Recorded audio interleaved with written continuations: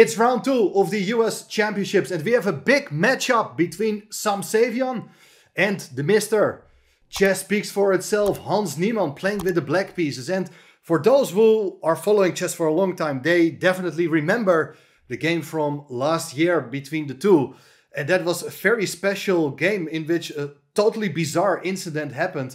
Sam Sevian playing with white took the black king, Hans's king, and just took it around and took the crown of the king. And I have never seen something like that before, but there's always something happening between these two players. And if it's a bizarre incident like the one I just described, or in this game I'm gonna show you now. Anyway, you get entertained, I'll promise that. Watch this, subscribe to the channel for more entertaining games. Let's have a look. Sam Sevian goes for the Catalan opening. So it's d4, knight f6, and very soon he is going to fianchetto the bishop. All very standard play. The first 10 moves or so, it's just very well-known theory and has been played numerous times by very strong grandmasters, of course. So d takes c4, and white is going to regain the pawn with its queen. And black's main goal here is to grab some space on the queen side, kick the queen away. And after the queen drops back to c2, the bishop is on b7. And that's very important. That's usually black's worst piece. And now there's no pressure for white on this diagonal. At least that's the main goal of black, trying to solve the problem with the light squared bishop. Bishop d2. And this is getting very interesting because this bishop is intending to go to a5 probably to attack the pawn on c7 together with the queen, and even the rook can come over to c1. So there is definitely still some pressure for white on this c-file, but nowadays it has been established there are various ways for black to get a comfortable game. And one of these moves here is rook a7. This looks totally bizarre if you're new to the game. But anyway, this is very instructive because right now this rook looks very bad, but very soon the rook will be active. So keep an eye on that piece. The main move is rook c1, after which bishop e4 is going to be played to attack the queen. And now the pawn cannot be taken on c7 as the rook protects the pawn. Anyway, Sevian played here the move a4, questioning the pawn on b5. Black goes b4, bishop g5. And after knight bd7, now the bishop is no longer standing in the way so that the knight can be developed to d2. And another instructive move. Black places its queen in the corner. This may look totally bizarre, but also this is well-known strategy in the Catalan. Black is having a very nice setup with the queen and bishop. And the pawn on c7 cannot be taken. It just runs into bishop takes f3 when the queen on c7 is hanging. So no time for white to recapture the bishop on f3. There are various ways for white to proceed now, but black's main plan is to go ahead now with c5 next and get a rook to the c-file. White played, in my opinion, not such a great move, knight e1, offering the exchange of bishops, and now black gets in the move c5, liberating its position. Getting rid of the backward c-pawn is a very important strategy. And if you do take the pawn, then the rook will probably come to c5, and next move, the pawn will be regained as 3 pieces are attacking the pawn on c5. Anyway, bishop takes f6 was played, and now various interesting moves.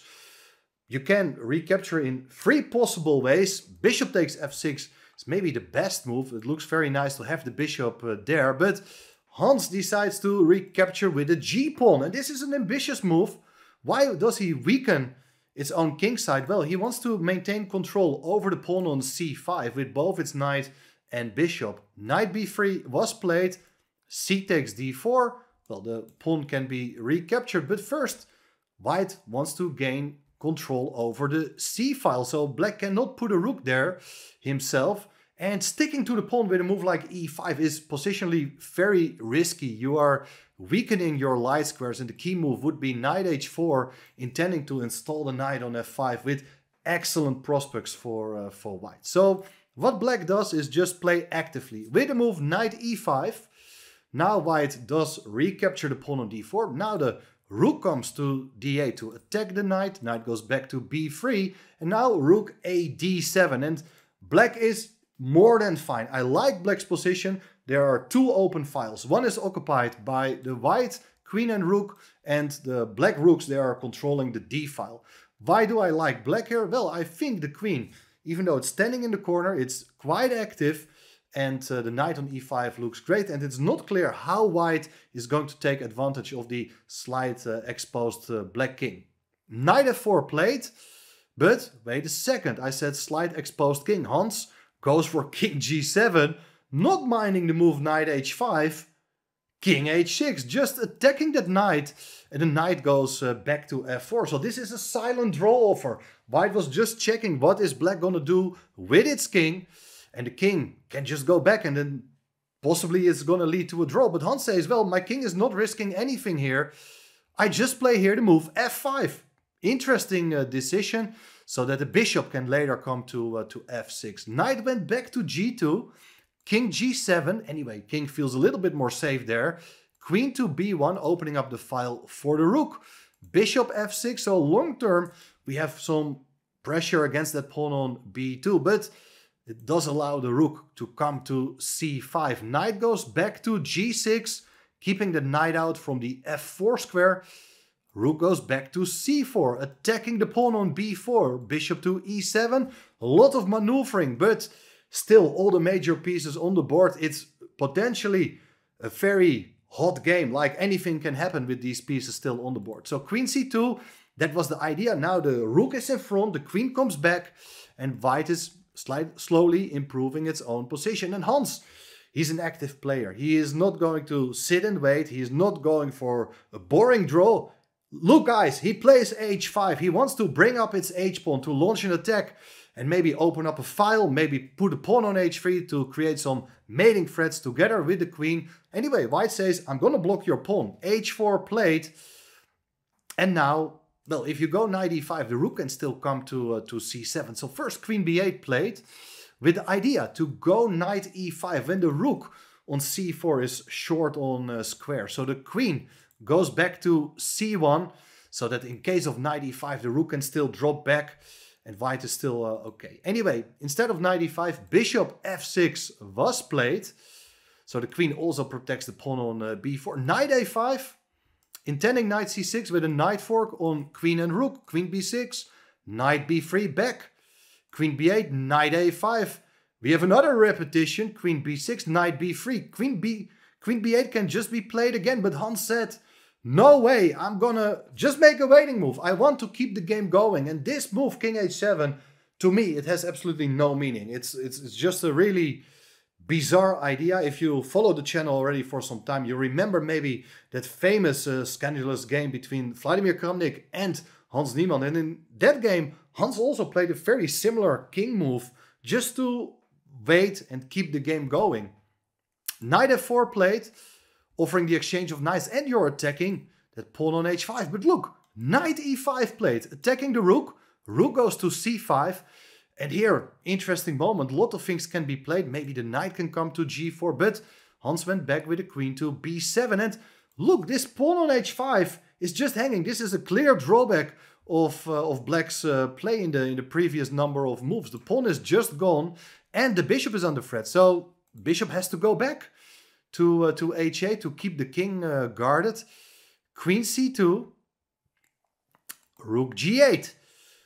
Pawn sacrifice. Black has a pawn down, but looking for counterplay on the g file. Now the knight goes back. White is just a full pawn up. And here, both players are really low on time. It's a really bizarre time trouble game. And Hans, with just a few seconds, I think it was around 5 seconds on the clock, he wanted to put a knight on g4. He played knight g4, but hold the piece in his hand, and then realized that this is bad. He didn't want to play it because there is rook takes f5, which is a crushing idea. After taking the rook, queen takes is a check. The king got to go away. You give another check, and after king g7, you can already take the knight on g4, and you have a lot of pawns for the exchange, but even stronger is knight c5, and you probably will win even more material. Back to the game. Hans had his piece in his hand, didn't want to play knight g4, and just with 1 second on the clock, he played the move knight g6. Absolutely incredible. He didn't realize he had 1 second left on the clock. Only when he got an additional 30 seconds, so he was back to 31 seconds, he realized that he almost lost on time. Anyway, now it's knight takes g6, rook takes g6. Players reached move 40. They get additional time on the clock, so the time trouble was over. But that was a really, really tense moment. Rook c1. Now white is continuing with the activation of all its pieces. And now queen b6. That's an interesting move, because if the rook goes away, then you see the pawn on f2 is pinned, and it would allow rook takes g3. Anyway, what white should do is try to take advantage of that exposed king. And a really good move is e4. To challenge that pawn was not played in the game. I think that Sevian didn't like f4, but after e5, now the rook is kind of stuck, and white is just totally in control. This would probably have been a winning advantage for white. But there followed rook d1, going for the exchange of rooks.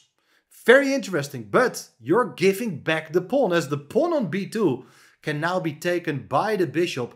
White's idea was to enter with the queen on d7 to attack the pawn on f7. And this is incredibly dangerous, even with plans of playing a5 next to show that the queen on b6 doesn't have that many good squares to go to. Rook g7 played, and first the move e3. Solid move to close this diagonal. No rook takes g3 tricks anytime soon. Queen b8 played. So there are possible ideas to go for rook takes g3, hoping for some counterplay against the king. And if you run away with the king to the center, I think that would be a good strategy. The king is most safely placed on e1, because all these sacrifices on g3, they are not dangerous at all.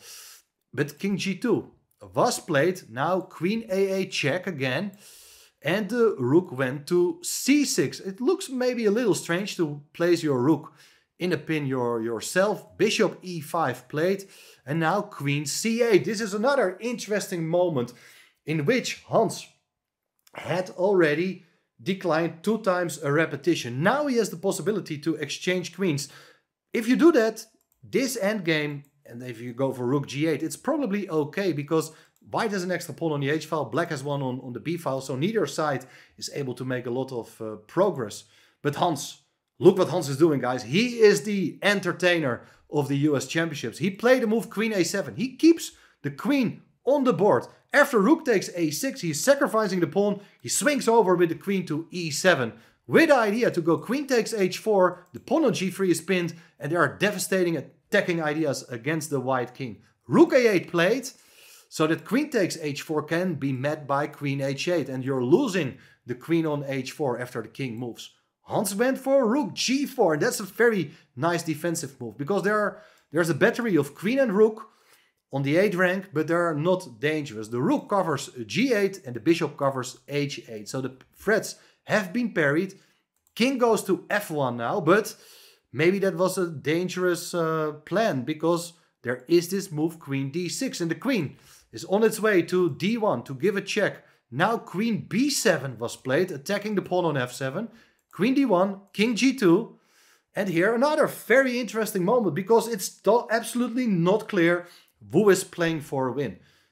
Well, we can see that there's one forcing move. It's rook takes g3 check. Was not played in the game, but it's very relevant for understanding this situation. It's a rook sacrifice, and it could potentially lead to a repetition, because there's no way the king can escape from the checks. If you go to h3, there's queen g4, and the queen will come back. But Hans apparently is no longer interested in making a draw. He is playing for a win and captures that knight on b3, allowing the queen to take on f7, which is incredibly dangerous, because where are you going with the king? Well, if you block with your rook, it's queen h5 with checkmate. You definitely can't do that. Maybe you can block with the bishop, but there are other ideas like queen h5, bishop h6, and maybe there's another check. It's not really clear what's going to happen, or maybe you can even play queen e8. Look, your piece up here is black, but there are no checks, and white is the one with the initiative. Anyway, in the game, Hans played here the move king to h6. And this is crucial, because there are no good checks. The queen on b3 protects the pawn. And it's very understandable that the move queen f8 was played in the game, but that's a mistake. It's a decisive mistake. White should have instead played here the move rook a5. Another very difficult move. You're attacking the bishop. And if the bishop goes away, the idea is that you can take the pawn on f5 with your rook, exploiting this pin. The pawn on e6 is pinned, can't take the rook as the queen will be hanging. You're threatening checkmate on h5. Instead of that, you may instead go for bishop takes g3, looking for some checks with your queen. But now white can also play queen f6, and probably this is going to lead to a draw at some point. But back to the game. Queen f8 played, bishop g7, the bishop just blocks, queen to d6. I mean, white still has 2 pawns for the bishop. It doesn't seem to be that simple, but Hans plays the move queen c4. That's an excellent move. You keep the pawn protected. Your idea is to go queen e4 check, winning the rook on a8. Rook e8 played. So the rook attacks the pawn on e6. And, well, there are very solid players who think, I can exchange queens with the move queen d5 and I'm a piece up. The endgame should be winning. Probably it's winning. It's actually not that simple because white also has a outside passed a pawn. But Hans has realized that everything is under control. Now the bishop is in defense. He can ignore white's threat. Plays the move b3, ready to promote the b pawn. Rook takes e6 and the king goes back to h7. Queen d7 was played. I mean, there's nothing really else you can do here. b2. You're just one move away from queening. Rook b6, rook gets behind. And now, okay, queen takes f5 is of course a serious threat. So you give a check yourself and you're protecting the pawn. And another point is that after f3, even though it's a double attack, you give another check with your queen on c2. If you go to the back rank, you promote with check and it's game over. King h3 was played. Are you going to move the rook? No way. You just promote your pawn. You get a second queen. White takes it off the board. Queen recaptures your rook and the bishop down. The position is absolutely hopeless. And of course, that's also because of f takes g4, which was played in the game, allowing queen h1 with checkmate. And Hans wins round 2. After missing a win in the first round, he is back in business. He played an absolutely incredible game to defeat Sam Sevian. And let me know in the comments, what do you think of Hans' play? I think that very aggressive play, the way Hans is playing, it will pay off in the end. So that's a strategy you can try to apply yourself. Don't play for solid games. Don't settle for repetition early on. Just try to put the pressure, even though it's not clear what you should do. You saw what Hans did in the game, reacting 2 times a draw offer, a silent draw offer, I mean, with a repetition of moves, and even ignoring the exchange of queens. He wanted to play on no matter what. So fascinating encounter. Hope you liked it. And definitely more good stuff from Hans from the US Championship on this channel.